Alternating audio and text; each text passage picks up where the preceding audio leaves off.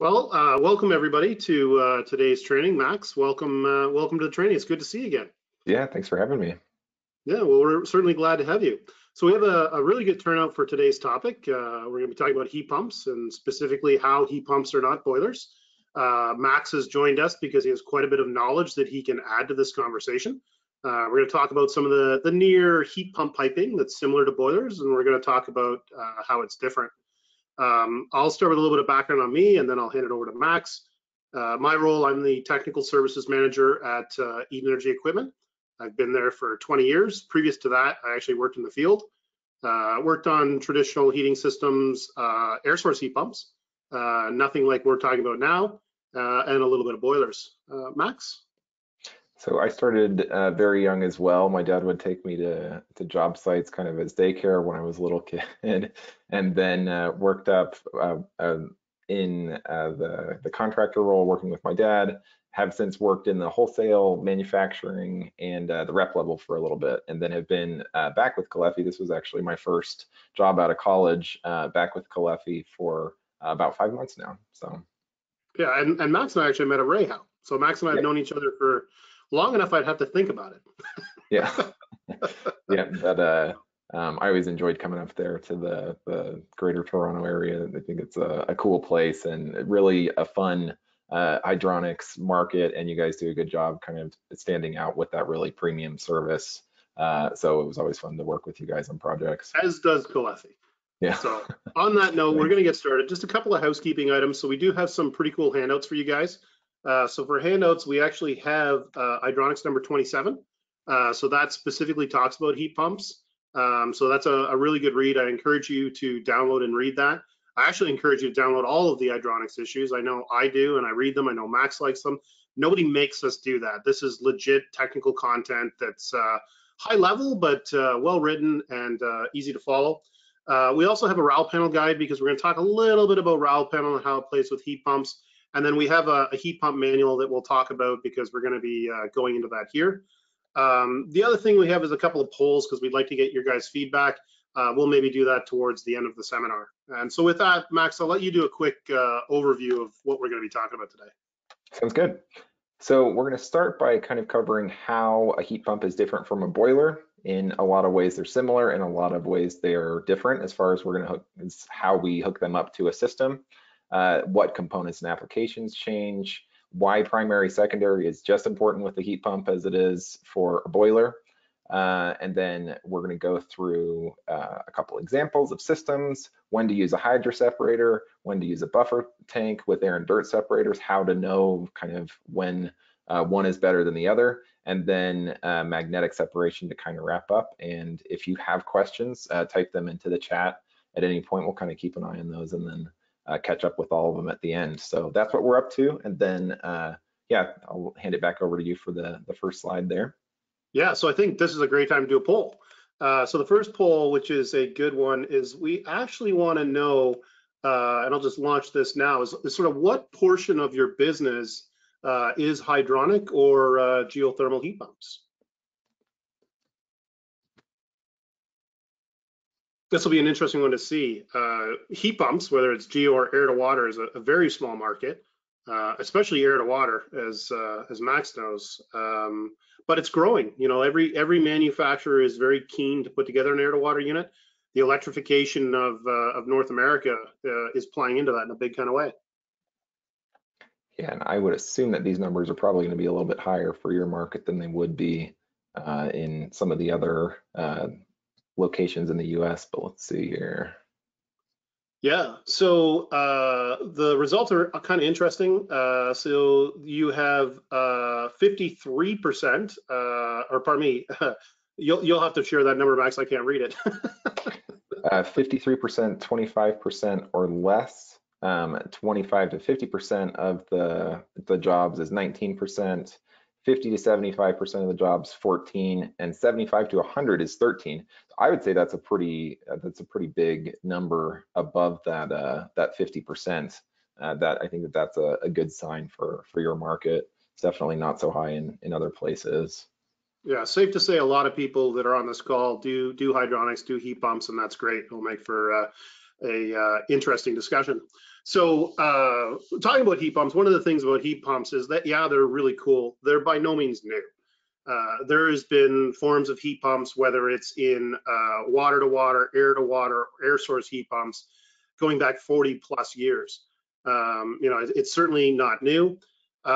Heat pumps can do a lot of really cool things. People don't always realize that. If you look at an air to water or a water to water, those heat pumps can do heating, they can do cooling, they can do hydronic heating, and they can do domestic hot water. And in fact, they can do all four of those things in one packaged unit, which is pretty cool. We can't do that with boilers. We can't do that with other systems on the market. So that's pretty exciting. Obviously, heat pumps use refrigerant and water, so we have to be careful of that. We have to be conscious of that, it takes a little higher level of knowledge. The potential for us to cause catastrophic failure to the equipment by applying like methodologies for boilers to heat pumps is significant. Unfortunately, in the last 20 years, because I am the one responsible for field support, I have been to a lot of jobs, and the reason that really expensive piece of equipment didn't last 20 years has nothing to do with the equipment. It's usually a $10 fix, which sucks for the end user, but again, that's why we try to have these discussions to sort of go through it. So the top unit that you see there, that's actually a unit that Takeo is bringing to market. So that's a really cool little air to water. Bottom left-hand corner, that's a traditional water to water unit. In the middle, again, that's a unit that actually Enertech is working on. And then to the right, which we're going to use for our examples today, just because it is a really cool unit, that's a Synergy unit. So that unit is the unit has the capability of doing forced air heating, forced air cooling, hydronic heating, and domestic hot water all in one unit. So it's a pretty cool little unit. One of the key things to keep in mind is that piping is extremely critical on these units. You have to make sure you pipe them properly. Standard residential heat pumps don't work like boilers. Like most residential heat pumps can't lift the water 20, 25, 30 degrees. And that's important that you know that when you're selecting not just your equipment, but also your emitters, how you're going to pipe it, how you're going to set it up. The other thing is understanding what the expected flow rates are. So it's really important you understand how much flow do I need for that piece of equipment. You know, it's not that standard rule of a gallon per minute for 10,000 BTUs on a 20-degree delta T. You know, the math changes depending on what flow is going through the equipment. And obviously, we want to avoid any sort of adverse effects that can happen. So this is that Synergy unit. I only show it here so you can see where the data is coming from. This is available as one of the handouts. You can download this and go through it for yourself. So for today's examples, I'm going to do a 4-ton unit. Everything I'm doing would apply to any 4-ton unit. I'm picking the Synergy because it's really cool. It's a triple function unit. So basically, this unit, its total capacity at about 100 degrees is 32,700, and it has a COP of 3. So moving on, we're going to talk about how the piping is different on heat pumps. So I put together a very quick drawing. It's not complete. It's missing a few components. So we're going to pretend this is a boiler for a second. So we're going to say it's 32,000, 30 to 40,000 BTUs. You know, if Max was doing this as a boiler, Max, you'd probably put 3/4 inch pipe on that at 30 to 40,000 BTUs. Like you could maybe even argue not doing 3/4 depending on what delta T you're doing it on it. Again, that's assuming a 20-degree delta T. That's practicing good piping practices, assuming we have 2 feet per second, 2 to 4 feet per second. But again, what happens if this unit isn't operating on that delta T that we're expecting? So believe it or not, this is the #1 thing that kills heat pumps, is not piping it properly. This unit should actually have 1.25 inch piping on it. And just instinctively looking at it as a traditional boiler guy, yeah, I got 40,000 BTUs, no problem. I'll put 3/4 inch, run it on a 25, 30-degree delta T, everything's good. Well, the challenge with it is that this unit can't produce temperatures over 120, which we're going to talk about more later. And this unit doesn't run on a 20-degree delta T. So this unit actually runs at a completely different delta T. You're looking for typically 2.5 to 3 gallons per ton. So this unit actually needs to have 10.9 gallons a minute going through it for you to get those 30 to 40,000 BTUs. So the irony here is it doesn't take a lot of effort to figure out what size piping should go on it. In the installation manual, the manufacturer is nice enough to point out to you that, hey, this SDV 049 is in fact supposed to have 1.25 inch piping on it. A lot of people would look at that, and I've seen these units where they get installed with 3/4 inch copper. The other thing that'll happen is they'll install with 3/4 inch packs. And as Max can attest, PEX and copper are not the same, as many of our guests today will know. The other thing you have to be very careful about is that a lot of these units, although in this drawing that I've done very quickly, it's external, the reality is that the pump is typically built into that unit. So if you undersize that piping, you don't have any ability to correct that because the pump has been selected for you. And that would be another example. Let's say that you've got an existing residence and they have a boiler and it fails and they just come back in and put a heat pump in. All those things that you just described there are not going to be set up for success. That you're going to need to do a little bit more work in that mechanical room to get it ready for a heat pump. It's not just a copy and paste technology, and it would be worth a deeper look at a lot of these components that you're going to kind of go through today. Yeah, I think it's critical too that the key thing you have to worry about is really that primary piping that's around your plant, whether it's a boiler or a heat pump. Paying attention to that is the key. The secondary piping is pretty forgiving, and you're going to go through that with the hydraulic separation and buffer tanks. I've just realized that in this drawing, it's not exactly the way we'd like to see it, but the reality is that the piping around the heat pump is all that needs to change. Other than the buffer tank and making sure you have hydraulic separation, don't assume that just because it was there for 20 years it worked great. There's always tweaks and enhancements we can make, and it's not a big deal to make those changes. Okay, so let's start by talking about buffer tanks. So you ride a bicycle, right? Mm-hmm. So let's say that for some reason your family decided that you're now in charge of keeping a light bulb on in the kitchen. And to do that, you have to sit on a stationary bike. And when somebody walks into the kitchen, you have to start pedaling, and then it turns on the light bulb. So anytime somebody walks by, even if it's for 2 seconds to walk to a different room, you have to start up and pedal the bike. Would that be as much fun as maybe having the bike, but having a big battery that you could just ride the bike for 20 minutes and then whoever comes into the kitchen, they've got all that battery built up? Which would you prefer as the bicyclist? Well, considering COVID has hit and I haven't been to the gym in a year and it's starting to show, I think I'm okay right now just riding The the first bike. one, actually, But yeah. the reality is charging the battery makes a lot of sense. If we could charge that battery, have it charged, have it ready, it's good for a whole bunch of reasons. I mean, I'm going to get an opportunity to rest, right? That's good for me. You can go eat, you can cool down, exactly. you can Exactly. You get those runs, those long run times, whether it's me on a bike or a boiler or a heat pump, they're all good things. You don't have to put your shoes on and take them back off. That's kind of what we're talking about here. So a buffer tank is going to add some volume to the system. It's going to let whatever it is, if it's a boiler or a heat pump, have a little bit longer run cycle, charge that thermal battery, which all we're doing is adding volume, in fluid to the system. We're going to charge that up, and then we can draw off of that slowly or quickly, depending on the day for the system side. But really, it just allows our mechanical equipment to run longer cycles, and that's what we're looking for. It's better for the equipment, and it's something that is really critical for heat pump systems. So we'll kind of talk about this a little bit more. A buffer tank for a boiler system, maybe you don't need it. Maybe you can turn down low enough that, let's say you've got a warehouse and it's a single zone, and even on a warm spring day, the boiler's turn down ratio is going to go low enough that it can kind of keep up with that. We're not going to be able to do that the same way with a heat pump. We want to have some capacity. We want to add to some volume there. So, and they're not going to modulate the same way. So that's kind of a key thing here, is that a boiler may have a 10-to-1 turn down ratio and be able to modulate way down to a low flame. It's not really how the compressor is going to work with a heat pump. We may be on and off. We may have a couple stages. We may have some variability, but it's not going to be quite the same as what a modern ModCon boiler will do. So we've got to go way down in order to be able to handle that little micro load. We need to add volume in order to do that with this mechanical system. So if you look at the photos here, the one on the right is kind of a traditional buffer tank with a heat pump. So a buffer tank is just a big wide spot in the river there, 4 ports. The one on the bottom, so could that be a buffer tank in a residential system? It's like a 10-inch flanged Caleffi hydro separator. Is that any different from the buffer tank on the right side?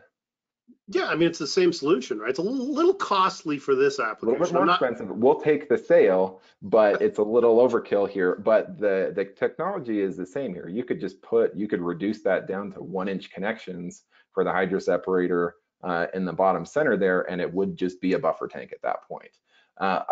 And I'll kind of go over it, I think, on a little bit later, so I'll hold on with that part. But a hydro separator could be a substitute for a buffer tank if it's big enough.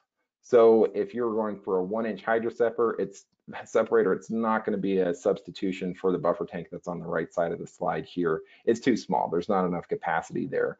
You could go bigger and have a little bit of buffer capability there, but it's kind of a different animal. So a hydro separator is the smallest way that you can do primary secondary piping, but it's not built to be a huge volume. That's not its superpower. So a buffer tank is built for volume first. Hydro separator is probably built for air and dirt and primary secondary first as the #1 feature, which we'll talk about a little bit later. So that's kind of the background. And maybe on the next slide, we'll go over how do we figure out what size buffer tank we need. So yeah, first of all, I think you make a good point, Max. So like in a residential project, a hydro separator, you're going to struggle to make that make sense. But again, you can get into some large residential projects. You know, some people will count the hydro separator, the piping that goes with it. There is an opportunity for it. I think where a hydro separator makes more sense is there's newer technology coming in the market. And so we have to throw that caveat out that Max and I are talking about a product that's in the marketplace right now. There are products that are on the cusp of coming into our market where they are fully variable speed, right? So at that point, you can get away from a buffer tank. There are products where a SEP4 is going to work great. There's other products where a buffer tank is going to work great. If you look at that photo from Coolins, you'll notice it has 2 ports on each side. So that actually is your hydraulic separator and your buffer tank. Like most buffer tanks, you can't pipe them like that. You got to get creative. So there's a lot of products out there that work, but either way, you have to have hydraulic separation on it. Yeah, and we'll talk about it a little bit later. The hydro separator compared to an air and dirt separator, for the most part, it depends on what your labor hour is, if that's a good decision for you or not. If you're willing to, prefab everything that you're going to do and have somebody solder it together in the middle of Iowa somewhere and drive it over in a Prius or something like that, it may be cheaper. If it involves you assembling all of that on site in Toronto somewhere, it may be a lot more expensive to do all that assembly on site. So that's kind of where you can make the decision between separate air and dirt versus all in one packages in some cases. So Max, from my perspective, and again, our company, I'm not in sales, but our team has done that cost analysis. My analysis is like yours. It's the easiest. You make 4 easy connections. It's sweat threaded press, whatever you want. It is less money if you're doing air, dirt, and separation. You could argue I'm not doing dirt, and we would probably wonder why with ECM pumps. We're going to let Max talk about that later. If you were doing just air and separation, you'd save a little bit of money, but again, labor costs are not going down, they're going up. I'm all for a package hydraulic separator. To me, it's a no-brainer. Yeah. Okay, so for this slide, how big of a buffer tank do we need? So I could just say every single job in America should have a 500-gallon buffer tank. There's not really any performance issue with that. You wouldn't have the space probably. It'd be way too expensive. There's some other kind of concerns with that, but having that huge battery is not a problem. So bigger is okay to go with the buffer tank. But if you want to get to the, if you're in a competitive bid situation, you want to make sure that you have the appropriate size, the right size buffer tank. Here are a couple ways to figure it out. So the formula on the left, and this is from the Caleffi Hydronic 17, this is assuming that you have a minimum on-off buffer tank here. So if you plug in all the numbers here, we can say that we're trying to solve for the number of gallons. We want to turn on the heat source for a minimum amount of time. So if you put in 1 minute there, you're going to have a really small buffer tank. If you put in 10 minutes, if you put in 15 minutes to keep those run cycles longer, that's going to multiply the size of your buffer tank out. So what we're doing here is taking the maximum minus the lowest that it'll go. So if it's an on-off, then it might be 100,000 to 50,000. That's as low as you're going to go. And then what is your smallest load? So if you've got 20 zones and one of them is a towel rack in a bathroom that's on a zone valve for some reason, that's going to be a very, very, very small micro zone. If your goal is to be able to keep that on for that amount of time, for 10 minutes or 15 minutes or whatever, you're going to need a lot more buffer tank to do that. So those are kind of the factors that come into play there. How low can your heat source go, and how tiny is that tiniest zone? If we're talking about a warehouse with a north and a south zone, then again, your buffer tank is probably going to be smaller because you don't have a super, super small micro zone. But in residential applications, that's where you can look at a bigger buffer tank if it's covering those micro zones. So that's for an on-off heat source. If you're doing a modulating heat source, then it's the lowest turn down that we're talking about. But one of the things that's interesting with that, so let's say we've got a 100,000 BTU boiler. It's got a 10-to-1 turn down, so it can go down to that 10,000 BTUs per hour output.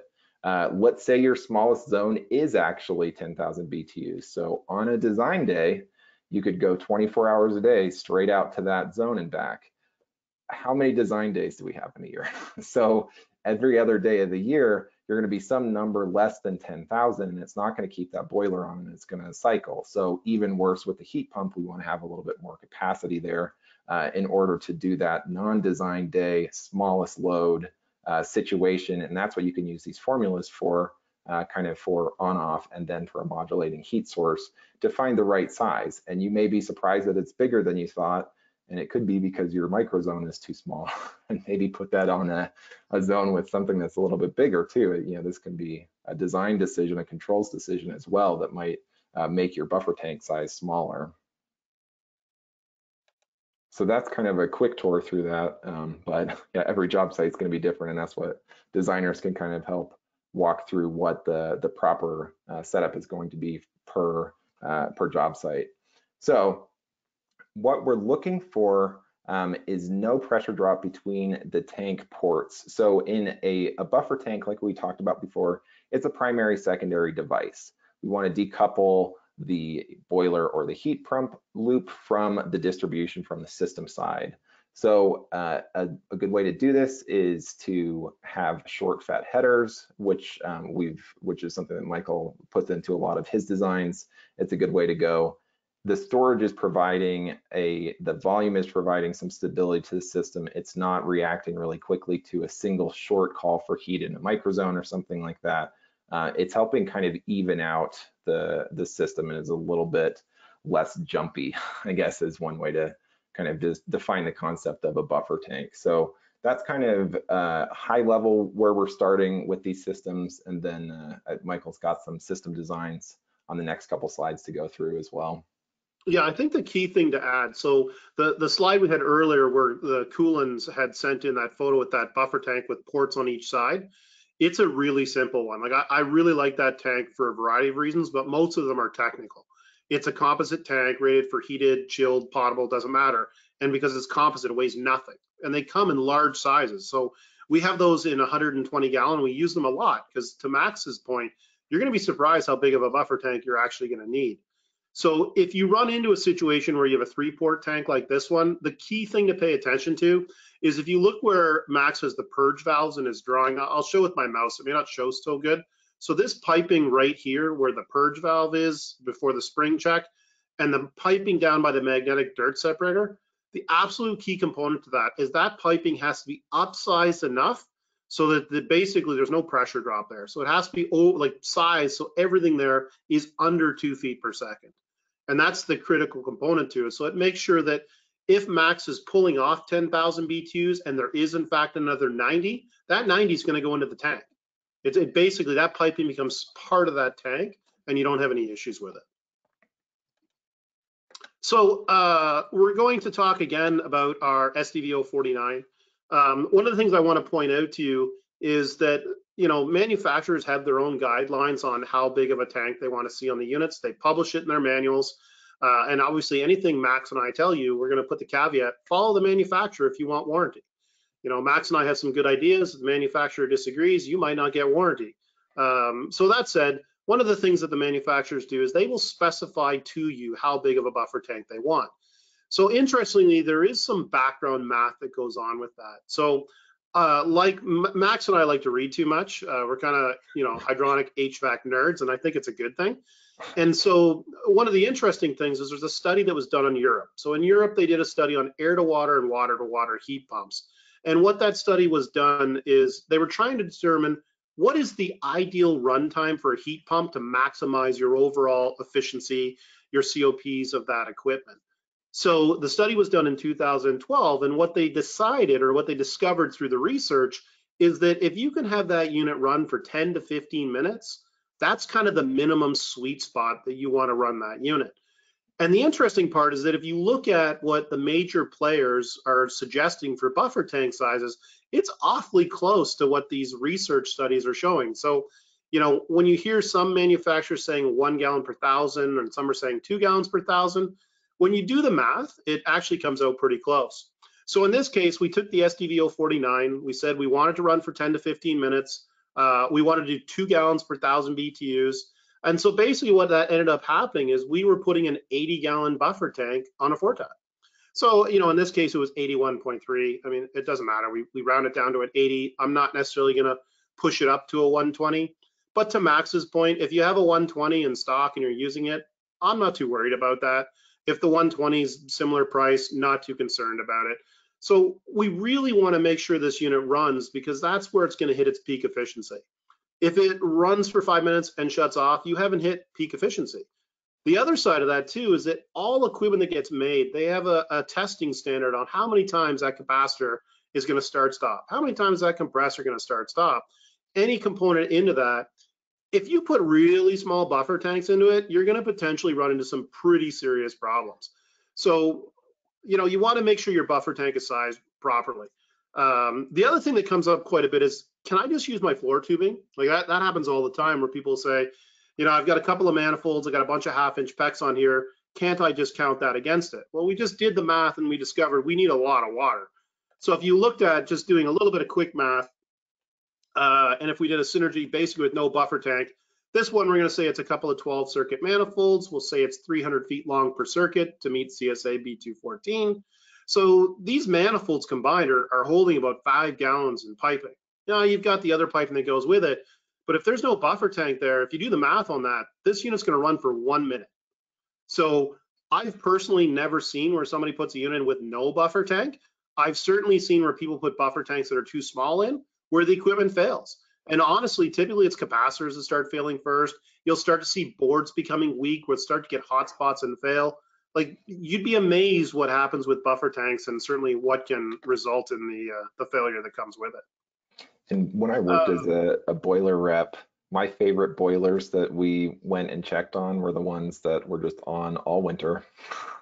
That had, like, they started in the fall and they turned off in the spring, because it's that better, Techmar talks about like cycle efficiency, or have in the past, that it's better for everything if it just stays on for a really long time. If you could just have a system designed that you've got those heat pumps on for 23 hours of the day, that's good. That's not a problem. I think that from a homeowner perspective, if you go in and say, hey, we're going to replace your system down here, and the one we're going to put in is going to be on all day. Initially, there's like wait a second, that doesn't seem like the most efficient. That seems like it's going to be an expensive way to do it, but it's really not. That's when machines are happiest, when you're not, turning them on and off all the time. If you tried to turn your car completely off at every red light that you hit going into the Toronto airport or something like that, that wouldn't be a happy car.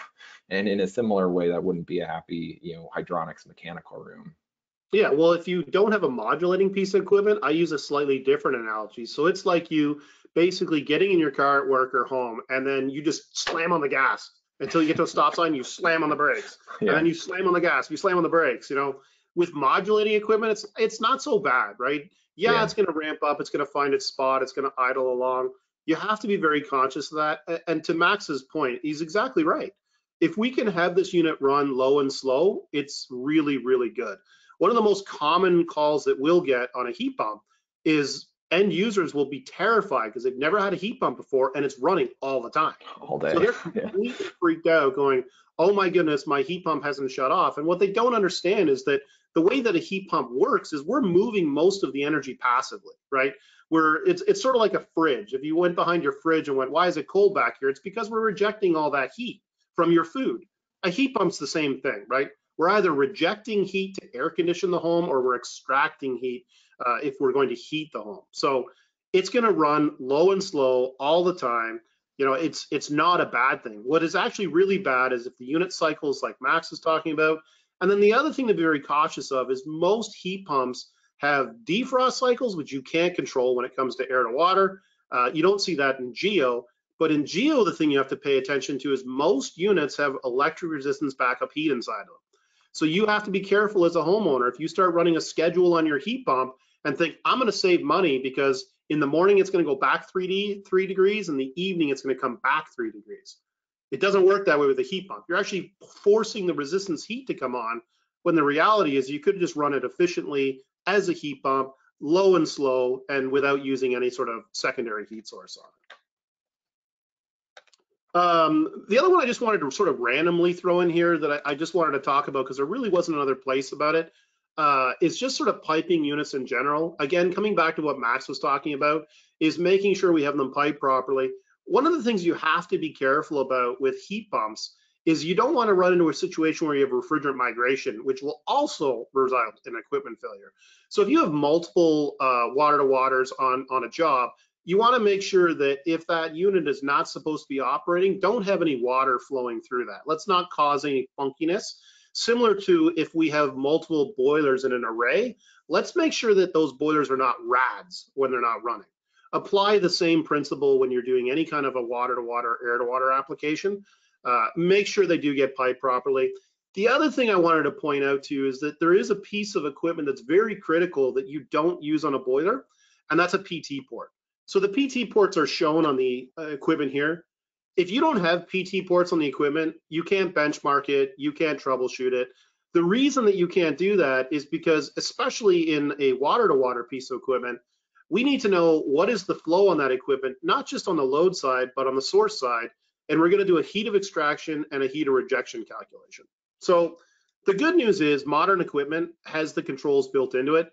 Some of the products like Taco's air to water actually has the PT ports built into it, so you can't forget them, and it happens a lot. Other modern equipment, including stuff that Water Furnace makes and some of the others, they actually have that built in. So you can plug a little tool in and it tells you what the flow is, what the pressure drop is, etc. But you know, anybody who's done any amount of service knows that those things fail. So I'm, you know, not crazy old school, but you know, Max and I are, you know, our daycare was a service truck. So our fathers would always tell us, plan ahead. You know, PT ports are $5. Make sure they get installed. They're very important. We need to know what is happening on that heat pump. It's critical to the performance of this unit. And I think on that last slide too, we talk about modulating boilers. You've got 4 stages in that last diagram. Sorry to back you up. It's okay. This is, I mean, this is not a modulating boiler in any sense, but you do have the ability to go down to 25%, even if these are just on-off, and charge that buffer tank really slowly all day, and maybe rotate or something like that. They're great control ways to do that. But we're not comparing, you know, 100% on, 100% off heat pump to your residential ModCon boiler that might have a 5 or a 10-to-1 turn down. You can do this in a way that you can have those smaller sizes as if you had a bigger turn down with the boiler, and you don't have to vent them, which is sometimes, if you're talking about putting 4 boilers into a residence, even a large residence, it's a lot of PVC work or PP work to get out the roof. With these, you could put a stack of 4 heat pumps in a pretty small footprint in a mechanical room too. Yeah, absolutely. And when you start getting into multiple heat pumps, that's where you start looking at more integrated controls. You know, quite a few of them have nice built-in controls to them, but HBX makes a really nice line of controls, as does Tecmar, where you can start doing lead lag controls. And depending on what the equipment is, again, although we said most equipment doesn't go over 120, you'd be amazed with vapor injection technology, which we're going to talk a little bit about. You can actually get those units up to 140, 150, but we're not saying you should do that. So at that point, you can even be applying outdoor reset technology to these units. So, You know, there is a lot of stuff that you do on boilers you can apply here. You just got to make sure you're really familiar with the equipment. You know, if the traditional water to water, air to water that tops out at like 120, 125, you want to be cautious of that. The other thing you have to be very careful about is just because a manufacturer published a certain number doesn't mean you want to try to get to that number. You know, it's kind of like Max. He drives a really expensive Mercedes. I don't know what he drives. I'm just going to say that. We'll say he drives an expensive Mercedes. You know, just because it can go 400 miles an hour doesn't mean he tries, right? It doesn't mean it's going to be the most efficient or smartest thing you could do with that vehicle. And it doesn't mean you're going to get the gas mileage that was on the window sticker at the dealership. You know, you're not going to get that 30 miles to the gallon anymore, which is kind of the same with the heat pumps if you're trying to get them as hot as they'll possibly go. And with boilers too. If you're running at 185 Fahrenheit set point, you're not condensing, you're not getting those numbers, you're not in the 90s anymore. So yeah, okay, 100%. with this one, so if we're talking about just the concept of primary secondary piping with the hydro separator, or with anything, it could be closely spaced tees, or it could be a buffer tank. You could replace anything in that middle, you know, green hydro separator in the center of the diagram there. Any of those three, and you're going to have primary secondary piping, assuming you do the closely spaced tees right and they're not a mile apart or something like that. But what I like to think of with this is, let's say in this example on the screen there, that the boiler has a fixed speed pump. Let's say it's 10 GPM, just to keep the math easy. And then on the system side, let's say that's an ECM pump, and you've got 5 zones there. So they could be anywhere between, all of them are open. The system side also has 10 GPM, or as those start to close, maybe one of them is really small and you're down to 1 GPM. So what primary secondary does is it splits the two, kind of like your engine and then a clutch between, you know, the rest of the gears. So you may be in first gear, you may be in 5th gear. The boiler and the engine block can go the same speed. They could be 10 GPM all day, every day. They've separated the two. So both of those can go fast. One can go slow, one can go fast. There could be 4 heat pumps staged. There could be 50 zones. There could be 2 zones. It doesn't matter. You want to separate them. So that primary secondary is the clutch in between your engine and all of your gears, and that helps keep the pumps from fighting each other, is kind of the primary goal there. There's some temperature mixing and there's some other things that we're doing, but really what we want to do is make sure that the left GPM doesn't affect the right GPM and vice versa. Yeah, so a really good application for the hydraulic separator we're talking about here. So Max could literally keep everything the same, take the boiler out of the equation, and plug in a variable speed air to water unit there, no problem. Plug in a variable speed water to water unit there with relative ease. The only thing that changes is the heat pump. And again, paying attention to, if there was 3/4 inch piping there, doesn't mean it still has 3/4 inch piping. And again, even if the heat pump has 1 inch piping on it, that just means the heat pump has 1 inch piping. It doesn't mean you're running 1 inch piping to your hydraulic separator. Yeah. And that's kind of the look at the inside of the devices if you haven't ever seen in them. So what makes the hydro separator different is that it's got that air and dirt separation media that I'll talk about kind of at the end of the presentation. But there's nothing magic going on in the inside of it. It's just an open chamber. It's just a small buffer tank. Yeah, and again, on the secondary side, you've upsized your piping. So again, you've got less than 2 feet per second. You're not having any kind of pump competition, and utilizing zone valves, which is great. Okay, so as far as, and we've mentioned some of these things before, some people will ask, you know, could you make your own hydro separator? Yeah, absolutely. It's just a 3-to-1 ratio between the pipe and the barrel, and you want to have a lot slower velocity go through there to have any sort of, you know, way to meet that primary secondary requirement. If the velocity is too high, if your ratio is too small, if you make it out of 1 inch pipe instead of 3-inch pipe or something like that, kind of lose all those pieces of the primary secondary, and your velocity through there might be high enough that you're not going to separate air and dirt as well. So absolutely, you can build your own. I wouldn't say that it's the best use of a labor hour. That's why these things, you know, with the mounting bracket come in a box ready to go, and it's definitely a time saver. So that's kind of what is at play here with the sizing, and then the way that it's shown here with, you know, the short fat headers on the system side. This basic diagram will work for many, many, many, many systems. You don't need to get more complicated than this. You don't need to have a lot of additional things going on. And if everything's designed for low temperature on the distribution side, even better. So then we're not adding mixing devices and things like that. We're happiest when our boiler is not working very hard, is at a low temperature, or our heat pump, and we are distributing low temperature. So we don't need 180 degrees Fahrenheit for anything anymore. And I won't say anything anymore, but for most cases, it's overkill. It's some thing that we have been taught that you need to go to those really high temperatures. It's not good for anything. It's not good for the equipment. It's not as comfortable if you're going 180 degree baseboard off, 180 degree baseboard. That's what people don't like about their heating systems. So that kind of low and slow is kind of what we're looking for here. And this basic piping diagram would get you there. Yeah, I would say that this is 98% of what our piping diagrams look like.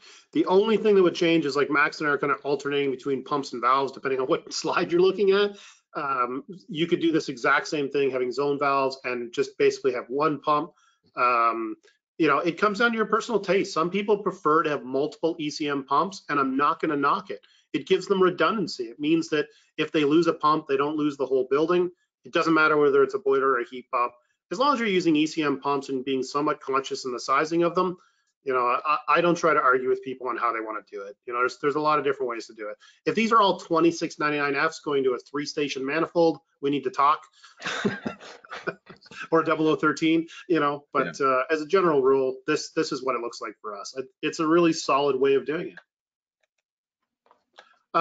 To Max's point, I just wanted to move on to quickly a slightly different topic. So you'll notice that Max doesn't have closely spaced tees in anything he does. I don't have closely spaced tees in anything I do, including with boilers. It's not necessary. The math is not that difficult for us to figure out how to get around not using those. So I've been involved in many jobs where they've used closely spaced tees. So all this photo or this drawing is illustrating is it's actually showing what happens when you use closely spaced tees. So you're going to have a temperature gradient. So you're going to have a negative temperature cascade where from the first manifold to the last manifold, you're going to lose temperature, right? So in this case, in the modeling, my first manifold's got 115, the next one's got 112. That difference in temperature is going to be dictated by your delta T. So if the first unit was an air handler, for example, and then after that you had manifolds, you can actually run into scenarios where you can heat the first zone, and by the time you get to the last 5th or 6th zone, you actually can't heat it because you've got a heat pump that can't be turned up. A lot of cases, to Max's point earlier, you put a boiler in, you pipe it on closely spaced tees, and like, I don't know what's going on. We've got 6 of these closely spaced tees, and the last one, we don't have very good heat. How do they fix it, Max? Pre-pipe. Turn the temperature up, right? Like you change the room that you're in. You change which master bedroom and guest bedroom because that room's always cold. So if it's a boiler, they'll turn the water temperature up. If it's a heat pump, Max is going to a different room. The reality is the fix is actually one slide back. So I've personally been involved with jobs like this, and it's honestly just people not recognizing the limitations of a heat pump. The fix is to make it look like this. Right? It's literally just moving that T from the closely spaced T down to the return line. Now everything has the same temperature. You're not worried about that cascade. So on 2 manifolds, is it really going to be that big of a deal? Probably not. But typically heat pumps are not really going in starter homes. As much as Max and I love them, and we're not alone in that, there's a lot of people on this call that really like heat pumps. A lot of them are going in high-end homes. They've got multiple zones, many manifolds. Closely spaced tees can definitely be a problem for you. I've just thrown in a photo of the buffer tank that we like because I want everybody to be able to see those ports on the side in comparison to the hydraulic separator that Max has been talking about. This is your hydraulic separator. It is not air elimination. It's not proper dirt elimination, but it certainly gets the job done on a heat pump to give you that hydraulic separation. So basically, yeah, don't do closely spaced tees. We would really appreciate it if you did not do that. The other thing that's worth talking about is mixing on heat pumps. Again, we're talking about most heat pumps generate 120 degree water. Now they can go higher than that in some cases. Like a traditional water to water, you can run it up to 130. We're going to talk a little bit later about why you don't want to do that. And there are some that can do 140, 150, but most heat pumps, they're not going to be running at that temperature. So in this job, the photo on the left is kind of a primary secondary. They had a little bit of a piping abomination that happened there. But really the biggest problem was you're trying to mix water that's 120 with a mixing valve that needs, 27 degrees. So, Max, if we put one of your Caleffi mixing valves in here and try to mix from 120, how are we going to do that? You're not going to get 120 out. So that you might be down in the, below 100, 90, 95, something like that on the outlet. So we don't need that. If those are the temperatures that you're shooting for, just go straight out to those zones. If you're mixing, if you have something that's 180 degrees in the distribution that you need 180, and then the next thing down the series there can't have more than 140, then you need to mix with that. But if this is all the same thing going out to a system, there's no need to go hot and mix back down. It's just driving with 1 foot on the gas, 1 foot on the brakes at that point. Yeah, and in this case, you're not even hot. You're the ideal temperature you want to be. You're attempting to mix it down. So the complaint from the building owners, it's not working. And the fix that they did on the right that's been working great, this contractor got a lot of referral business from this builder out of it, was just take the mixing valves out. Like they shouldn't be here, let's get rid of them. Obviously, be careful. If they're using a water heater with the element turned on, be aware of that. The other side of that is, again, there are pieces of equipment that can get you above 120. There's a lot of scenarios where you don't need to do that, and we're going to just briefly talk about one. So this is actually a vapor injected water to water unit. So it's really cool. It can produce up to about 140 degree water, which is significant. In this scenario, yeah, you're definitely going to want to make sure that you either run it and set it at 120, 125, or if you're planning to run it up and run multiple zones, you're going to have some sort of mixing on it. This job, the photo actually comes from Clarksburg Contractors. So this is multiple OptiHeats all tied together in series. They put a lot of really nice Techmar controls on it. You can't see the buffers. They're actually on the other side of the wall, but it's a really solid high temp heat pump installation that these guys did a really good job on. So again, we're going to talk about the whole output temperature versus overall COP. Again, coming back to mine and Max's point, doesn't matter whether it's a boiler or a heat pump. Why are we just slamming on the gas if we're just driving down the street and we should be going 50? Why are you going 300 if you can go 50? So with a geothermal heat pump, it's unique in that it's quite stable, right? The ground loop is put in and we have control over that ground loop. So as long as we size that ground loop correctly, we can actually peg what the entering source water temperature is. So we can say it's 30, it's 35, depending on where you are. And we're talking obviously in heating numbers here. So if I run that unit at 120, I'm at a COP of, let's say, around 2.7-ish, something like that. Well, if I decide not to run that at 120 and say, no, I'm going to design my system for 100 degrees, which is more than adequate for a radiant floor heating system, then you actually increase your COP to like 3.6.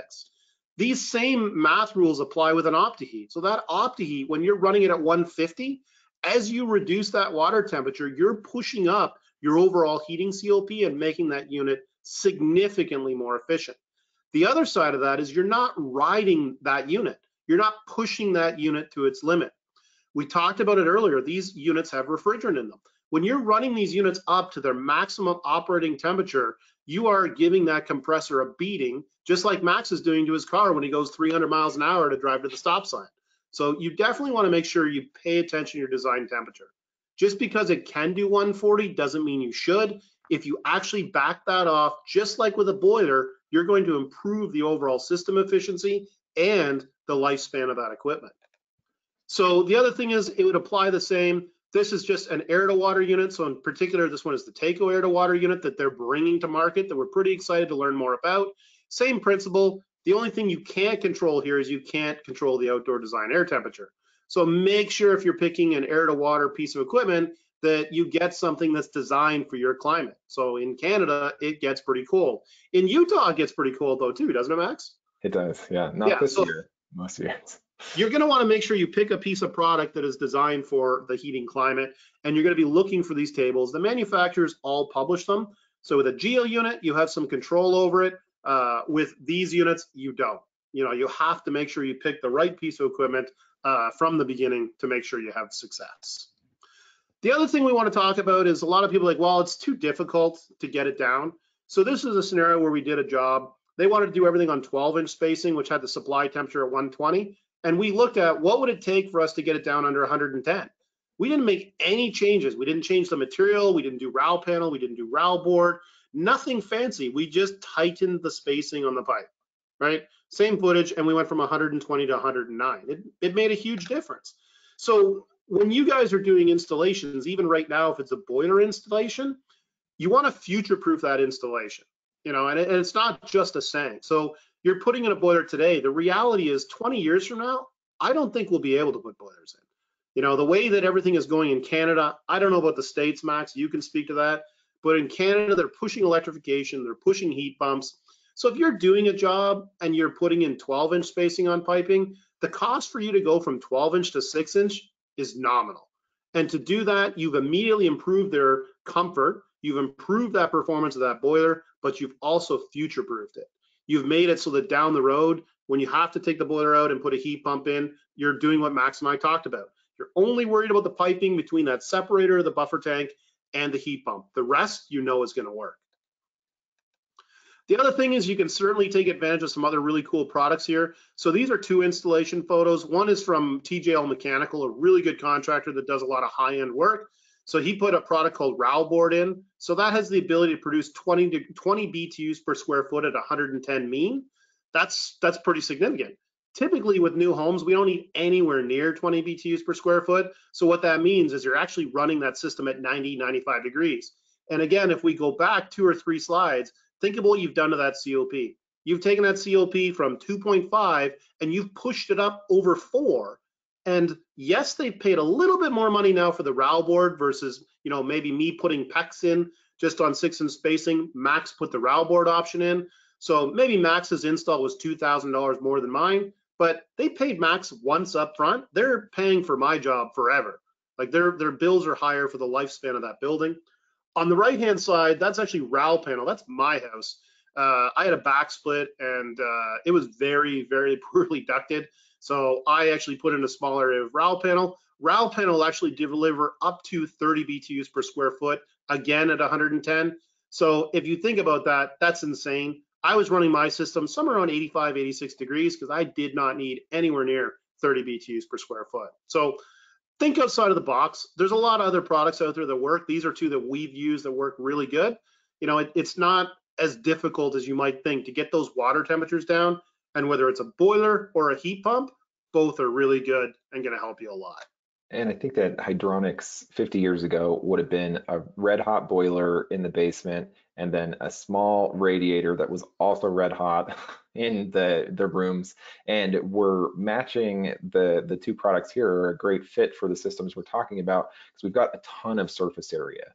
So we can go a lot lower supply temperatures to keep everybody happy. And like we're talking about with the buffer tank, if we keep that just kind of rolling along all day, just kind of pulling off of the buffer tank, that's perfect because you don't have that expanding and contracting of that 180-degree baseboard and then turning it off and you hear it click, click, click, click, click, and back and forth.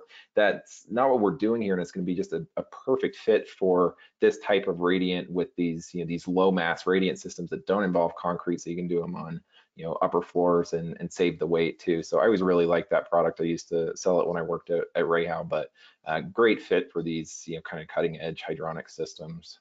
Yeah, less than a pound per square foot, right? So that makes a big difference. If you're doing overpour, there's quite a bit of weight. There's engineering that goes with it. Like there's a lot of other perks to it. The rowel board in particular is very well priced, but really for me, it comes down to it's pay me now or pay me forever. I'd much rather pay a little bit more upfront. That's why I did the rowel panel. I paid more upfront. There's no question about it, but I paid once. It made a massive difference on the efficiency of the system. Okay, so for air separation, let's say you can use a hydro separator. You don't need the buffer tank. You're going to get air separation. You're going to get dirt separation. Let's say you're doing a heat pump system. You need the buffer tank. So you need a bigger space. You still want that air and dirt separation. At that point, it's still worth having those as separate components. So with an air separator, like the one that we're showing here, it's very easy with anybody's air separator to get bulk air out. Like when you first turn on a hose and you get those big, water, air, big gulps of air, it's easy to get that out for the most part. The trickier stuff are these micro bubbles to get that out. That's just kind of that milky look. That'll go straight through an air scoop. So what an air separator does is it's got a lot of sharp edges in this coalescing media. So the little air bubbles, the micro bubbles, will get kind of stuck to that in like a little eddy. As more of them build up, then they go out the top. So that would run circles around your hydronic system with just a scoop, or even through a buffer tank potentially forever, where the air separator helps kind of scrub those little micro bubbles up and out. So that's where it's still worth having that for the health of the system and the rest of your components, to get more than just the bulk air out. A buffer tank, depending on the size of it, may still do that really well because it's a big wide spot in the river and the velocity slows down to a crawl, so you will still get that bulk air out really easily. But those little micro bubbles are tricky, and that's where having an actual media in there that wouldn't be present in a buffer tank is good to get those milky micro bubbles out of solution there. Yeah, I mean, the other thing of that too is that any kind of air that you leave in that system is not good, right? When you hear people complaining of noise in the system, it's usually air. You see people complaining about performance of the unit. Sometimes it's air, right? Air is an insulator. It's not good. We don't want to have it in that system. You know, a lot of people, they figure that, well, I flushed the system, I got all the air out of it. The reality is that until you actually heat that water up and start squeezing those micro bubbles out, they're still in that water. And that's why the air separator is really important. We don't use air scoops. Like I'm a believer. I did use air scoops, but you know, since learning about air separator, I was like, wow, I kind of felt like I was doing like the moon lander. I should have been doing the Mars rover, which is really, you know, what the air separator does. And they're easy. They're low maintenance. You know, there's not much to them. They don't go at the highest point. They go at the hottest possible point. But Caleffi's done enough research that they show that even if it's not at the hottest point, after a couple of passes, it's still going to get the micro bubbles out of it. Yeah. Yeah, and on the next slide, you'll see kind of that's what the commercial version looks like. Same, you know, sharp edged media there, that kind of honeycomb look to get the micro bubbles. And then if you don't get the air out, on the next slide is hopefully what doesn't happen to you, that you start to have some cavitation in a pump. That's usually one of the key places that is really going to have a hard time with air. So if it sounds like your pump, maybe it's even new, sounds like it's got a bunch of rocks in it, it's these little implosions of vapor bubbles right at the, you know, the very most turbulent part of the system, right at the center of the impeller there, and it implodes like that, and it will start to rip up a circulator very quickly. So there are some, you know, brand new pumps that, without getting the air out and without having the pressure right, you've got a serious air problem that's going to go right to the, you know, the circulator there. And it's not a fun conversation to have that those pumps need to be replaced because of cavitation, and it's just not going to be, it's not going to be the right way to move the fluid around the system. It's inefficient, it's damaging. So we can take care of it pretty easily with an air separator and avoid those conversations about, hey, my 1-year-old pump has already completely eaten itself alive because there was a bunch of air in the system that we never got out. Yeah, it's really not necessary, right? Like the reality is we have the technology. It's not very expensive, and it ensures not just the life expectancy of your pump, but your entire system is going to work better. You're not going to get those annoying calls of my system started up in the middle of the night and was banging away and making a racket, or it doesn't seem to be working very good.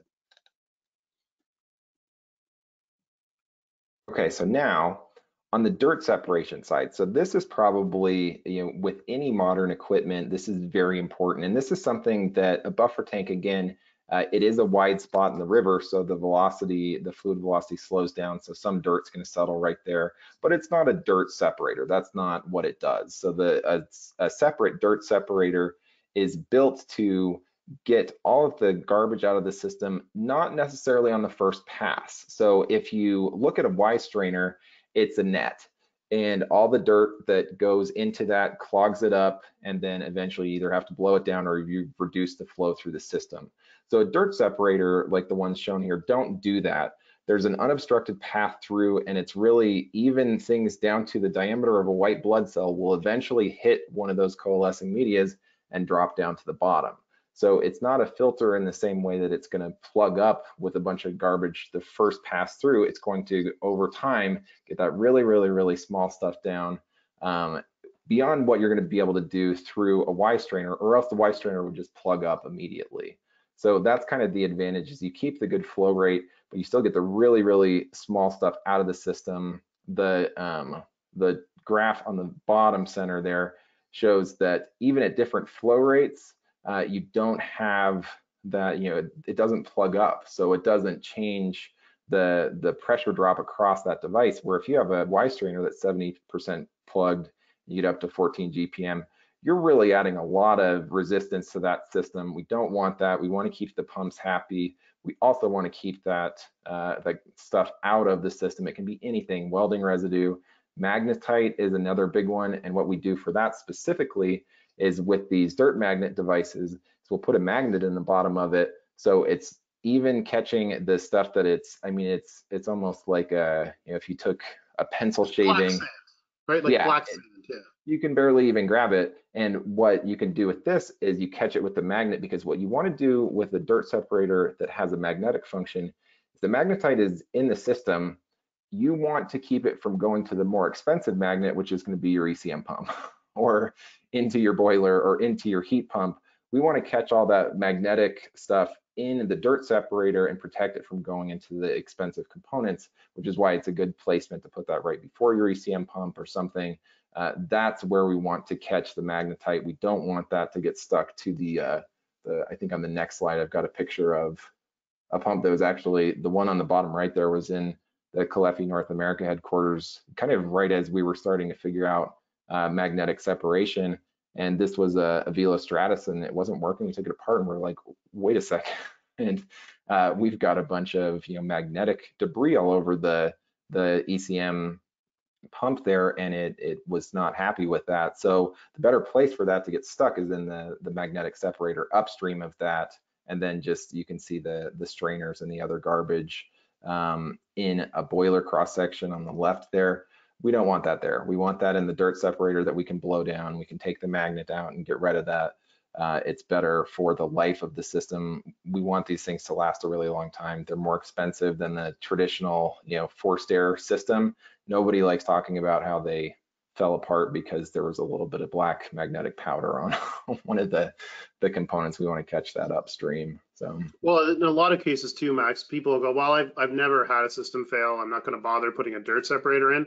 I think one of the big things people need to pay attention to, whether it's a heat pump or whether it's a boiler, less than 1 part per million of scale, which is less than the thickness of a dime, knocks 10% of your system efficiency off.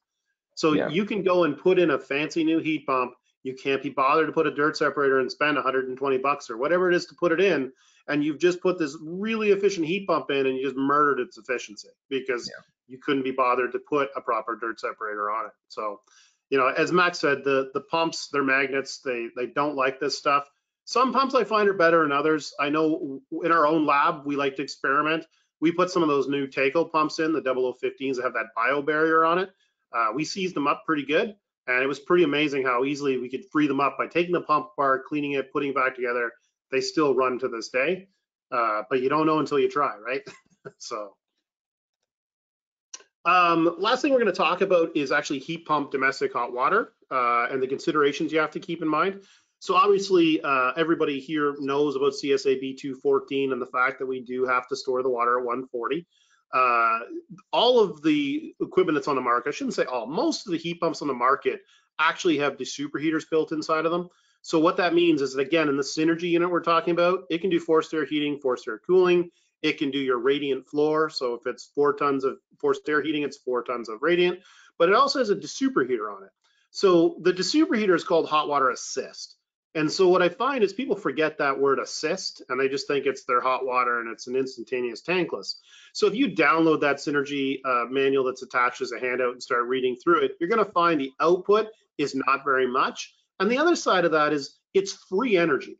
So basically it's just rejection heat that's being captured by that desuperheater, and we've got to store it somewhere. So it's not a lot of energy, but if we actually store it, it's good. It's never going to be 140 degrees though. So typically what you'll see is you'll have a preheat tank, which is what I'm showing in the drawing here. So on the bottom, you'll see a preheat tank, and then from that preheat tank, it'll go to an electric tank. That second tank is where we're doing that lifting of 140 degrees. So the superheaters, you'll see them on forced air equipment. So if you see a geo unit, for example, that's a heating and cooling forced air unit with a superheater, that superheater is not for a radiant floor. Like the true life here, we've been to jobs where they've hooked up a radiant floor system to a superheater. Again, it's only producing heat when it can. It's typically the shoulder seasons where there's energy left over and it gets dumped into a preheat tank instead of being dumped out into the ground loop, which is great for performance. It actually improves the overall efficiency. You can do a standalone tank if you wanted. So towards the top, you can see we've got sort of a standalone tank setup. The challenge in doing that is that you have to make sure that it is in fact an electric tank with the element at the top. If it's a gas-fired tank, what'll happen is because the combustion's happening at the bottom, it's going to heat up from the bottom, it's going to put the hot water through the superheater, and the heat pump's going to go, whoa, this water's too hot, I'm just going to shut off. In the summertime, you'll actually have a reverse thermal siphon effect. So you're actually going to kill your cooling efficiency because as that water heater's running, you're dumping energy into that heat pump that it really doesn't want to see. So you have to be cautious of how you do these. Typically what we see is guys will do a standard like single electric water heater. Other guys and gals will do a preheat tank on it. The preheat tank is better. You can capture a lot more energy. It's a cost thing. There's a lot of jobs where you can't justify the extra $500. It's a water heater. We're calling it a preheat tank, but it's just a water heater that's not wired. So in a lot of cases, you can't justify the cost, the piping. There's a lot of labor that goes into that. So you definitely need to pay attention to that. One thing you absolutely cannot do on a water-to-water or an air-to-water unit is you don't want to be hooking them up to a traditional indirect. You know, running at 120 degree water, the surface area in that indirect is not designed for that. So you have to be conscious of that. There are a couple different ways you can get around that. Some guys will do like an external heat exchanger and they'll use that. I'm not against that. My personal favorite is to do a reverse indirect. So there's two different manufacturers that make them. We use the TurboMax product. I know a lot of heat pump manufacturers have started using the TurboMax product. So basically, rather than storing the domestic hot water, we're actually storing the heat pump water. So the nice part about that is because we're not storing water, we just got around that whole 140 degree.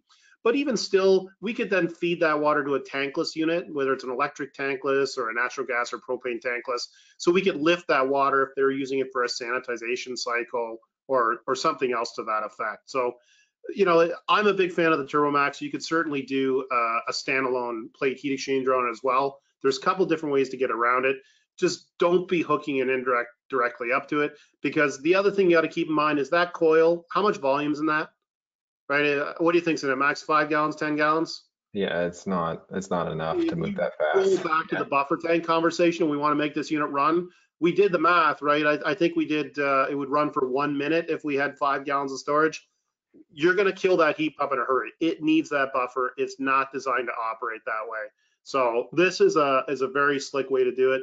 If you download the hydronics that we have as a handout, there's a lot of detailed discussion on this. You know, Max and I are trying to summarize a lot of data into an hour, but if you go through that catalog, you'll find a lot of really cool stuff on that. So on that note, we kind of want to just sort of wrap up with what we consider to be, you know, our 10 tips to a good hydronic heat pump design. So number one for me would probably be to select the correct equipment for the project. You know, if you have a job where you know you're just doing radiant floor, you've got nice oversized air handlers, and you know you can run it at 110 or 120, great. Pick a traditional air to water, pick a standard water to water. If it's a high temp application, you can find high temp equipment. You know, there are units on the market that will produce 140 degree water. But again, if you don't need the 140, don't run it at 140. You're going to negatively impact the efficiency of the equipment. To Max's point, make sure you're using buffer tanks properly. Like, don't just use some rule of thumb where I've got a 40 gallon, that'll work. You know, a 40 is better than nothing, but last time I checked, you know, we got a lot of people here interested in doing it right. Let's do it right. The buffer tank helps you properly decouple. It gives you that start to your primary, secondary, which is very key. Obviously, size your piping properly. Max talked about this. I talked about this. Make sure that you're eliminating pipe competition. We don't want to see closely spaced tees on heat pumps. You know, design it so that you've got that nice, short, fat header. That's the key things to keep in mind. That header has to be short. It can't be 50 feet long or you'll have a pressure drop across it. But short, fat, keep the velocities very low. And then obviously ensure that you have methods of controlling and delivering the proper water temperature. If you don't need a mixing valve, don't put in a mixing valve. If you do have air handlers and radiant floor and you just put in a unit that can produce 150-degree water, well, you're going to have to do some mixing on that. There's no way around that. Or pipe it differently so those waters don't see each other, water temperatures don't see each other.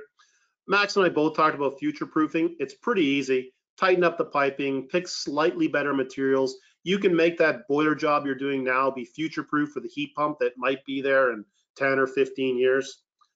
To Max's point again, make sure you're utilizing proper air separation. You know, you're paying for BTUs, whether it's being a heat pump with electricity or a boiler, make sure those BTUs are going where they're supposed to be. You know, make sure that it's not being insulated by air in the system. Limit those failures. Don't have pumps that look like the one that Max was showing you. It's important to get it out there. Dirt separation, same deal. We just talked about it. A very, very small amount of scale. You might never even hear back from that customer. Will have a huge impact on the performance of the unit. The other thing I'll point out to you is just because you didn't hear back from that builder, that architect, or that homeowner doesn't mean that Max didn't hear from them or I didn't hear from them. They might have gave up on you and just called your competitor, right? This idea of, well, I did it for 20 years and I never had a problem. No, you did it for 20 years and maybe somebody else was fixing your problems, right? And that's happened to all of us. It's happened to me. I'm sure it's happened to Max. You know, we've had to learn some things the hard way. Make sure you're doing this properly. Here's a big one. You know, we have a lot of contractors on this call, but for any builders or designers, pick the right contractor. You know, it's just so irritating to me. And Max, I'm sure you're the same. When I see this high-end home gets done, I get called out to have a look at it because it's not working. I had that call today. You know, our customer was a couple of $1,000s more on a 200,000 BTU heat pump system, so multiple heat pumps, and it's a total disaster. It's like, where do you start with what's wrong here? So pick the right contractor and find out if they have heat pump experience. You know, if they say that they're doing TACO air to water units, talk to TACO. If they say they do water furnace units, call me. You know, it's, you know, find out what that background is. Make sure you pick a good contractor that knows what they're doing. And the other one is pick a good supplier. Like Max and I worked together at Rayhow because worked together when he was at Rayhow, just because, you know, Rayhow is an awesome product. I'm not interested in nickel and diming to save a few dollars to have a mistake down the road. Same can be said for Caleffi, and we're no different. At the end of the day, we want to give good service. We want to provide adequate designs. You may not deal with us. Just find that supplier in your neck of the woods that's going to give you the design, that's going to hold your hand, make it work, and teach you something. You know, just like the builders shouldn't be low-dollaring the contractors, you would be amazed that you can pay the same price dealing with a specialty manufacturer like Caleffi or a specialty distributor like Eden and get a much better product when you're done with it. And then obviously just think through your piping. We just sort of want to reiterate the whole, think through the piping before you start. Do you really need mixing valves? Do you need primary, secondary? Yes, every time. Let's throw that out there. You know, pay attention to your emitters, what kind of emitters you're using. Let's try to make sure you have a successful install. Max, what can you add to our 10 points? I think that, like you said, there's nothing more expensive than doing it twice. So, you know, protect your components, low temperature distribution, low temperature heat emitters, surface area is your friend on the heat emitter side. And yeah, I just think this is a fun conversation. I don't think that this, you know, electrification thing is going away. It's big in California here, but it's, you know, it's moving its way across. And I love boilers, and I think there's still a great place for them. If you don't need 180 degrees, it just opens up the conversation a little bit more. And I think that these were some good tips to at least, you know, look at your next project and see, okay, could I do something differently here? Why, how, you know, what's the use case? And yeah, that's kind of what I've got. But yeah, thanks again for having me as a guest. And yeah, any questions that you want to go through? Yeah, well, now we're getting to the best part. I've just pulled the question tab up, so Max and I are going to take a stab at answering all of your questions that we can. Obviously, if you leave this webinar and have questions, you're all going to get an email from me. You know, I'm on LinkedIn. You can connect with me. Don't hesitate. You know, reach out to me. You can reach out to Max on LinkedIn as well. You know, and if you have a specific question for Max, shoot me an email. I'll be happy to forward it to him. you know, we enjoy doing this. That's why we're here at 7 o'clock doing a webinar, because it's a lot of fun for us. So with that said, I'm going to quickly dive into some of these questions. Let's see what we got here. Oh, so Chris Cameron, he works with IBC, really good guy. He points out that boiler heat exchangers are the hottest part of your system, which loves magnetite. 100% true.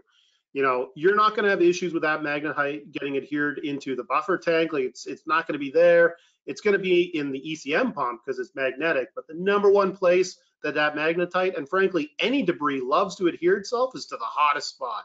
It just gets caked on there, and then it's going to be a problem for you for the rest of the life of that equipment. So it's like activating the glue right there, and that's where it's going to stop. 100%. So, I mean, if you have a maintenance program and if you flush it regularly, there are products out there that'll get you out of that pickle. But the reality is putting in good water is not difficult now. It's very inexpensive to do. PuroPal is a great product, costs $90 to buy. It's got a color changing resin. You know your water's good. Like you got a garden hose, you're away. Like it's a great way to do it. So yeah, no, that's a great comment. Irving made a great comment saying multiple heat pumps with no reverse return. That's right. So we size all of that piping so that it's basically acting as a short fat header. So there's not going to be any dynamics. There's no pressure drop happening between those pumps. I do the same thing with my boilers. I think I've done reverse return once or twice. Max, you? How many times are you doing? So maybe if you had to spread out your heat pumps across a long crawl space or something like that, it could be different. But it's best to just pipe them to that short fat header, and then the reverse return isn't as big a deal there, as long as, like you said, you've got the space in the pipe that they can be all on, or one on, or whatever. Yeah, the one advantage to reverse return is it can be less expensive. So in the job that I was working on today, it's 200,000 BTUs. And because I was doing the short fat header instead of reverse return, I was up into 2.5-inch pipe, which most people go 200,000 at 2.5-inch. That's crazy. So to Irving's point, if I'd have done it reverse return with zone valves and flow setters, and I might, I never say never. It would potentially be less money to do it, but again, it's a high-end home. They're not pressuring me to try to save a little money on the piping. They just want to make sure that it's going to work properly. And with primary secondary, it doesn't affect that piece of it. So you could do short fat headers or reverse return as long as you have the primary secondary or the buffer tank. You're not changing anything there. So both are acceptable for the separation part. Yeah, for sure. Sean makes a really good comment about active volume. So one of the things, so I personally don't count the floor. We are doing a house right now. It's actually a cottage in the Muskokas. It's 28,000 square feet. So we will count those floors because they're huge. One of the things you got to be very conscious of though is if they zone it, and Sean, pardon me, makes this point, is if they zone that, you can't count on that floor anymore because it's no longer an active zone. So he's just saying if an engineer or contractor counts water volume, they can't count on zones that are closed. Sean, 100% agree with you. I'm glad you brought that up, just so we could throw that out there. I assume people would know that, but there's an old saying, you know what happens when you assume. And even in that, even in a monster house, it's still not that many gallons. It's not like it's going to be a 120-gallon buffer tank of capacity, especially if it's in PEX or something like that. It's surprising how little volume is in that much surface area. Yeah, and half-inch PEX, it's like 0.01 gallons per 100 feet. So it's you got to have a lot of half-inch PEX. But in big houses, you could have 3/4-inch piping in there. You could have a lot happening. So it is a possibility. But the key thing is that like Sean is doing with this great question, is make sure somebody's doing the math. And if you need help doing the math, reach out. We're available. We're happy to help you. It's a good comment. So thank you, Sean, for sharing that. I'm sorry if I murder your name. Pradek is just saying for on-off heat pumps, what are an ideal on-off cycles in a day? And I'm going to answer with 1 cycle would be my ideal. I'd like to see that unit just sort of turn on and run as low and slow as possible. In reality, you're going to probably have 2 or 3 cycles throughout the day, but it's certainly not unusual to see that unit to run for 12 hours in a day, like with an uninterrupted run time. As much as we've been talking about units that are fixed speed, Most units at this point are 2-speed units. So first stage is typically 70% capacity. Second stage is obviously your 100% capacity. You will also get into multi-stage equipment. So there are a lot of manufacturers, including water furnace, that we're the distributor for, that have variable speed equipment where you do get that full modulation. So at that point, I am expecting with a modulating unit, it could literally run the entire day. It's not running at full fire. It might be at 10% capacity, but really, whether it's a heat pump or a boiler, if you can size that so it's running low and slow, that is definitely the ideal. Max, I'll throw this one at you. So this one, Adam's saying, is there a recommended minimum runtime for modulating or on-off equipment? I answered on-off. Why don't you take a stab at modulating, although I might have answered. So in the boiler world, 15 to 20 minutes seems like a, somewhat of a reasonable answer. The longer, the better. I mean, every time that boiler turns off, you have to post purge where you have to take, I forget what it is, 3.5 times the volume of the heat exchanger. You have to send that up through the roof. So you're cooling down the heat exchanger, start colder, bring it back up to temperature before you're even really distributing the heat. So the less times you do that in an hour, the better. And as far as the amount of times on the odometer that you're going to do an ignition cycle, you're just going to be replacing components faster if you're on and off every 5 minutes. So, I mean, the equipment is built to do it a certain amount of times. And then you're going to have, igniters and things like that that are just kind of worn out. So same thing as a heat pump. If you could have that on all day because you had a buffer tank and the right turn down, great. I think that's you're not wasting any energy with a post purge that sends it all, nice warm energy that you already paid for up and out the roof. We don't want that. So yeah, for sure. No, I completely agree with you. I think most people would, Max. It makes a lot of sense. So Sean has got a good question, and this one actually irks me sometimes. So he's saying, when you want to do primary, secondary with T's, what's the maximum distance between the T's that will work? He's saying 4 pipe diameters. I've seen 6 pipe diameters, not sure they work. So Sean, I saw a drawing this week where my customer was told he piped it wrong.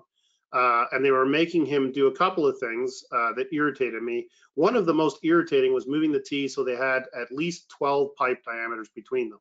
So I said, do what this guy's asking you to do and just be prepared to send him a bill when you undo what this guy is asking you to do.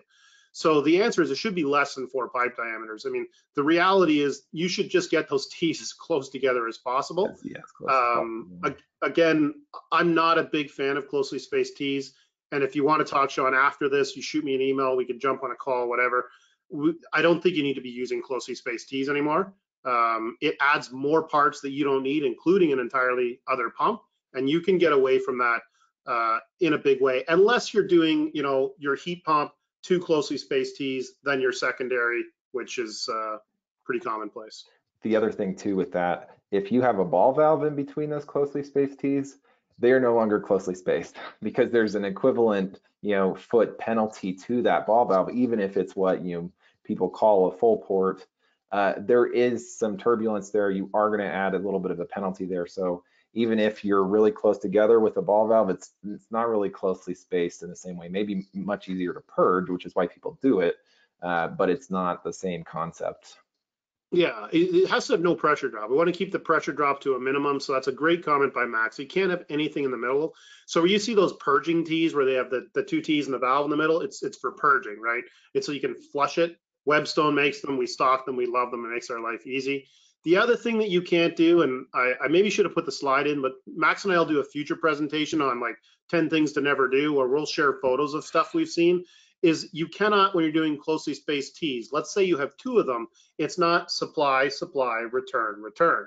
So it's hard for me to illustrate without putting up a mechanical drawing. You'll actually end up with reverse flow going through those T's. Yeah. You'll have mixed water. It's a big no-no. Max, I'd only seen it once, and it was within the last 6 months. I saw it in the wild. I was super excited to see it. The guy sent me a bunch of photos. I now have it in my slide decks. The fix was very easy. Cut it out, put them in properly. Everything's working great now. Josh Chase makes a great point. He loves the Puro Pals. He just used one at his place. He did an awesome installation. So we're looking forward to get photos of that. Yell says it's very important to get a heat loss. Yes, very important to get a heat loss. even if it's a retrofit, just because there's a 100,000 BTU boiler there doesn't mean it needs 100,000 BTUs. You'll see that much worse. You'll see 200,000 BTU boilers in a home. You're like, this place is 2,000 square feet. What's going on here? The reality is there was a point where you could only get certain sizes of equipment, and that's why you saw it. Irving has said, can you share any air to water heat pump specs? Absolutely. So if you shoot me an email after this, I can share a couple with some units that we're in particular looking at. Both these units, one in fact has variable speed, both can do higher water temperatures up to 140. I was hoping to have them for this presentation, but again, because there's so many new exciting products coming and we didn't want to make this a 3-hour presentation, we kind of pared it down a bit. I'm sure that Max and I will dive into this topic again soon. We'll just divvy it up with some more content. John has a good question. How about a combi system with domestic hot water as the buffer tank and only an air handler off that? Max, what do you think of that one? That one I'd probably need to think about a little bit more. Yeah, so what I would say, John, is I'm going to go back a slide. I would do this. I would do the Thermomax. So you're doing exactly what you're thinking of doing. As long as I'm understanding the question properly, it could be I'm not, in which case shoot me an email. Be happy to properly answer the question. But this is nice. It does your domestic hot water, allows you to isolate for an air handler. But yeah, if we haven't properly addressed that, let us know. Irving is asking about 2 particular brands. So yes, actually I've looked at both of those, Irving. I don't want to name them just because I'm going to say something bad about one of them. So both are good products. One, I saw the price tag and went, no, thank you. It was crazy expensive. Again, if you want to call me when we're not doing this live with over 100 people, I'd be happy to have a one-on-one with you. Here's one for you, Max. Justin would like to know what type of copper we should be using on our hydronic systems. Okay, I think that the underlying question is the velocity there, that you can use whatever wall thickness of copper you want. If you're set up to be pumping at 10 feet per second, that's the issue. I think that like if you're having pinhole issues and you're thinking, oh, I might need to go to a thicker wall of copper, you're probably overpumped. I think that the wall thickness of copper is probably, if you've had issues, is the symptom. And if you're keeping that velocity, I think the Copper Development Handbook says less than 5 feet per second. And then, especially if you're talking about domestic recirc and things like that, that's kind of what you need to pay attention to. I think I'm not the ultimate copper expert as far as wall thickness goes, but the issues I think are usually an over pump under size more than they are I picked the wrong wall thickness. Yeah, Justin, we joked about it, earlier when I showed some manifolds where we were showing pumps on some and valves on other. It's just we do these drawings sort of as we're getting ready for training. So sometimes they have valves, sometimes they have pumps.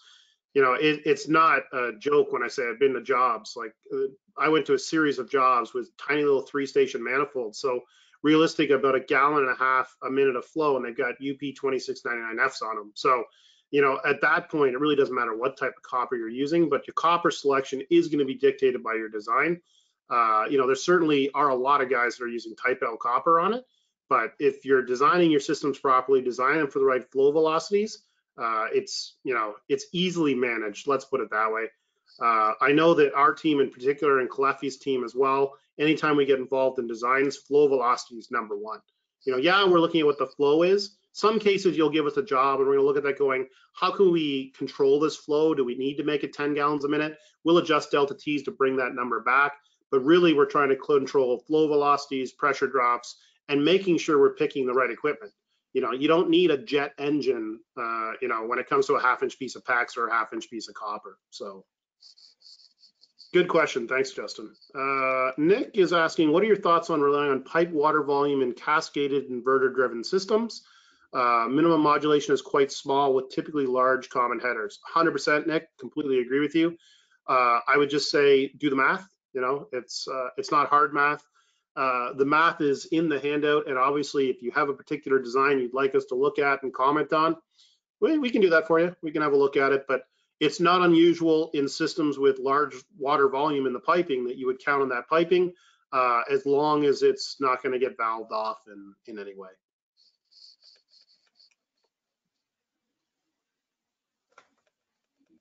Well, that was a lot of really good questions.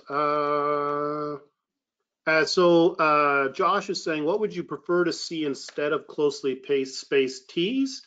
I think he jumped in towards the end, which is fine because we're going to go back 4 or 5 slides. So much easier to show. Actually, this is a good illustration. This is what we'd like to see. We'd like to see a short, fat header. In this case, they had a lot of 12-station manifolds. So again, keeping the flow velocity very, very low, so there's no pressure drop between these pumps. Nice, simple, short, fat header. And in fact, Max has a nice illustration of it here too. So this piping. Zone 1 doesn't make zone 2 colder, make zone 3 colder, like you showed before, where the closely spaced tees are in series is the issue. Yeah, so exactly what he said. So this piping here is allowing for the fact that basically it's now part of this hydraulic separator. There's no pressure drop whatsoever. If this piping here, and hopefully everyone can see my mouse okay, was the same size as the piping going to the pumps, you'd have a bully effect.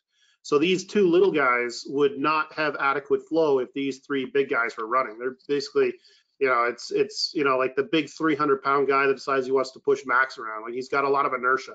He can definitely push Max and I around. It's not a good situation. So you definitely want to pay attention to that. Good question. Irving says L pipe should use every time water is circulated. I'm not going to knock it. And I think at that point, we've done a pretty good job, Max, at answering all the questions. Cool. Anything you want to add? And I think at that point, unless I find something, I'm going to call it a night. All right, sounds good. Yeah, thanks again for having us on. And if you have any questions, let us know. The Caleffi hydronics on our website, the US website, are great. Nice kind of like a third party looking at hydronics more than just a sales pitch for our products. That's a great place to start. And then, yeah, let me know if anybody else has a specific question that I can follow up with afterwards. Yeah, so obviously we appreciate everybody coming and hanging out with us. Max, appreciate you coming. The next training that we'll be doing is 10 tips to a successful system. So we're going to be doing a review of CSA B214 and how people can be designing systems that don't just meet code but exceed it. It's not expensive, it's not difficult, it's just a matter of understanding what needs to be done. Obviously, if you have any questions after this training, feel free to reach out. We certainly appreciate you making the time, and it's been a lot of fun. So Max, I appreciate your time. Yeah, thanks everybody. All right, guys, take it easy. Bye.